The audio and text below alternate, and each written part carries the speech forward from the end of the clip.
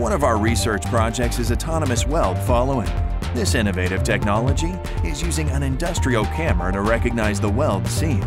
Image processing algorithms constantly extract the weld features from the image stream and determine its center position.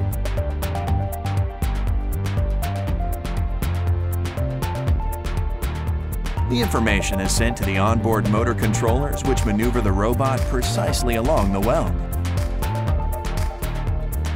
After setting up the NDT equipment, the operator teaches the control software how this specific weld looks like.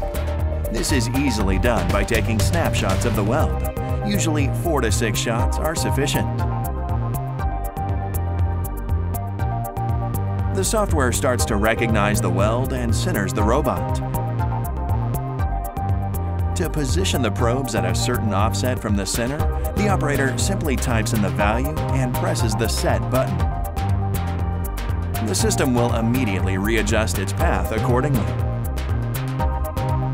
Alstom Inspection Robotics has done trials on storage tanks and vessels. The operator manually positions the robot using the control joystick. Then, he performs the teaching procedure and enables the automatic control.